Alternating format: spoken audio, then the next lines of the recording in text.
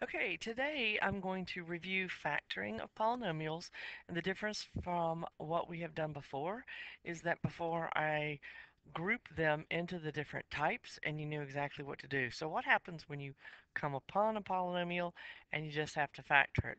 So hopefully this strategy will help you conquer all the different types that we have learned thus far. So first and foremost, what you need to remember anything about this strategy, the first thing that you always want to look for is a GCF. Remember, that's your greatest common factor. And then you want to think about the number of terms that you have in your polynomial.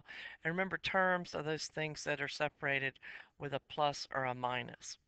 So to give you more details of that, let's go through and look at this strategy here that we have. First off, if the terms have a common factor, as I just said, you want to factor out that GCF. Okay, then you want to determine the number of terms in your polynomial. Okay, first off, so these are the three different kinds that you'll have. So if you have two terms, then you want to look and see if the two terms are a difference. What is a difference? Remember, difference is an answer to a subtraction problem of two squares. Remember those squares that we talked about last time? 1, 4, 9, 16, 25, 36, so forth and so on. Okay, so if you did, it would look something of this general form. It would be a squared minus b squared. And how does that factor? That factors to a plus b times a minus b. Now, does it matter which of these is first? No, it does not, because multiplying, I can switch the order around. Okay, so then if you don't have two terms, then you're going to go to three terms. And if you have three terms, you want to look and see if your trinomial is a perfect square trinomial. And I talked about these when we were multiplying them out and factoring last. This is what I abbreviate, say it's a PST. Okay, and if it's a PST, the first term will be squared and the last term will be squared, a perfect square, and the middle term is twice the product of those square roots. Okay, the other form is just a minus in between those. So what you're doing, this last term of course is always positive because you're squaring, but you're looking to see if this is a perfect square and that's a perfect square. And if it does, and if it is, then you factor it to the square root of that first term, always takes the sign of the middle term, and then the square root of the last term, quantity squared. So this will be a minus b quantity squared. Okay, now the other thing, if it's not a perfect square trinomial, then trial and error is basically what we did with the grouping, where we kind of broke up that middle term and then we did factor by grouping. So that leads us to the last one, and that is if you have four or more terms, then you want to try factor by grouping. And I can't seem to spell grouping today. Okay, and after you do that, you do always need to, when you do that first step, check to see if there are any factors with more than one term in the factored polynomial that can be factored further. And you will see some of those as we go along. So you kind of got to check your binomials. And then, of course, remember that you can always check these by multiplying it back out if you're interested in knowing whether or not you got the right answer. Okay, so let's go tackle some of these and see how it goes. We're going to factor completely or state whether that the polynomial is prime. Okay, so 76. First thing you're always supposed to do is look for a GCF. So I'm going to go ahead and write that GCF, and then you're going to find out how many terms you have. Okay, those are your first two steps. So with the numbers, they both have a factor of 4 in them, and they both have a variable. Remember, we take the lower exponent of that variable. So when I take out 4x, I am left with x squared minus 25 because 4 times 25 is 100. And this is one of those where, yeah, I factored out that GCF. I have two terms, Okay, two terms means I need to look and see if this is the difference. Yes, it's the difference of two squares. That's a square and that's a square.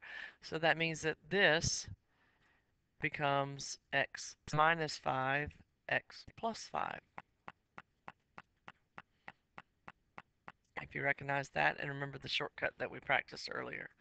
Okay, so now we have 6x cubed plus 24x. First thing again, we're looking for the GCF, so it's 6 and x, leaving me with x squared plus 4. So I look at that, I have two terms. Is it the difference? That's not a minus sign, so I cannot go any further, and that's your answer. Okay, let's look at 5x squared minus 15x minus 50. So this one has a common factor of 5, so I'm going to take out the 5, and that leaves me with x squared minus 3x minus 10. Okay, so then I'm going to see that this is a trinomial. This is a perfect square, but this is not a perfect square, so it's not a PST. And that's when I have to go to our a equals 1, b equals negative 3, c equals negative 10. That don't look like a 10. And we did a times c, and that's negative 10. So I'm looking for two numbers that multiply to give me that. And then b is equal to negative 3. So I'm looking for two numbers that add up to that. Factors of 10 that subtract or have a difference of 3, and that would be negative 5 and 2. So negative 5 and 2. And that means that we break this up. And when you break it up, you might want to put brackets here because, well, we don't have to do it this step, but the next step. But anyway, x squared minus 5x plus 2x minus 10. So that then when I group them and I have to put parentheses, then I'll have my brackets. So it's 5 bracket. Oops, I didn't say what they have in common. Come on. Oops. No. Put that back. Okay. 5 bracket. They have a common x, leaving me with x minus 5. These two terms, remember, always take that sign, plus 2 and x minus 5. So then when I get to my final answer, I have 5. My common factor is the x minus 5. So I take that out, and what I'm left with is x plus 2. So I know I'm done. I look at those two binomials and know that there's no squared on anything. So if there's no square on your binomial, then you can't do anything further because we've already taken out the GCF. Okay, let's look at the next one. The next one we have 7x to the fourth minus 7. So they have a common 7. And I take it out and I'm left with x to the fourth minus 1. That's a binomial, two terms. It is a difference. This is a perfect square, and you might not realize that, but hopefully you did from the multiplying that we did. But anytime it's an even number, it's a perfect square. So that means this becomes x squared plus 1, x squared minus 1. Because the square, you just divide your exponent in 2 when you take the square root, and then 1 is a perfect square. And now this is not a difference, so I cannot do anything further with it. This one is a difference, so I got to break it up. So I end up with 7 times x squared plus 1, x plus 1, x minus 1. And there we have it. Okay, on to number 84. 84. GCF. I do not have any number or any variable that goes into all four terms. So next I have four terms, so I'm going to go straight to grouping. And what do the first two have in common is x squared, leaving me with x plus 3. Always take that sign. What do these two have in common? Hopefully you can see it, 25. And leaving me with x plus 3. Because remember, when you take out a negative, you always have to change that sign, and now these two will look exactly the same. So my common factor is x plus 3, and that leaves me with x squared minus 25. Well, here's a squared, so I have two terms. Is this a minus? It's a difference, and these two are both squares, so I can actually go one step further. X plus 3, x plus 5, x minus 5.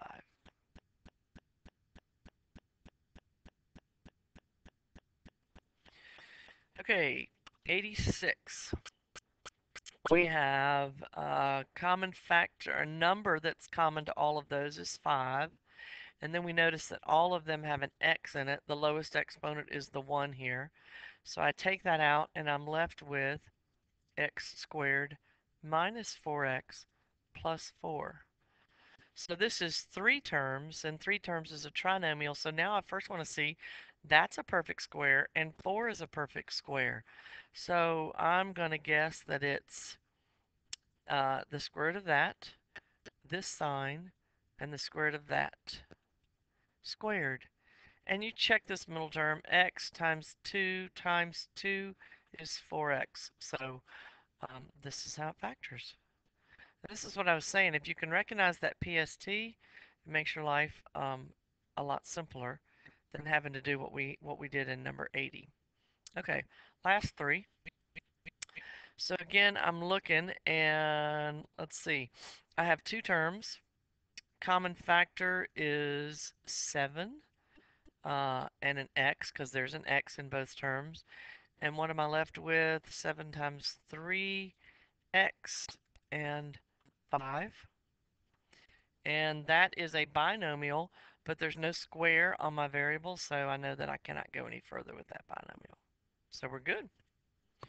Okay, number 90. So we have a common 6 with everything. That leaves me with x squared minus x minus 2. Okay, it's 3 terms. That's a perfect square, but 2 is not a perfect square. So I'm going to have to come over here and do my little ABC thing. So a equals 1, b equals -1, and c equals -2. So a times c is -2. I'm looking for two numbers that multiply to give me that. And then b equals -1. So those same two numbers have to add to give me -1. So the only factors of 2 are 2 and 1. And to get -1 when I add them, then my 2 is going to have to be negative. So that means when I break this up, I'm going to have 6 times x squared minus 2x plus x minus 2. And then I'm going to do my little grouping like we talked about with our trinomials. And these two have a common factor of x, leaving me with x minus 2. And these don't have a common factor, and I notice that this is the same, so I put that 1 there. So I'll remember when I factor it out what I need to write. And so that gives me 6 times the common factor of x minus 2 and x plus 1.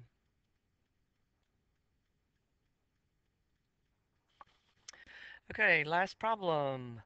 Y squared minus 18y minus 81. I'm looking for a GCF. There's no number other than 1 that goes in all terms. So now I have 3 terms. Is this a perfect square? Yes. Is 81 a perfect square? Yes. So I'm going to see if it's y minus the square root of 81. And y times 9 is 9y times 2 is 18y. So I'm done. So that's what you're going to be practicing today. If you have any questions, come and see me. Of course, as I showed you on the last video, all the IXL that corresponds to any of these that you have trouble with. But come see me if you have any questions.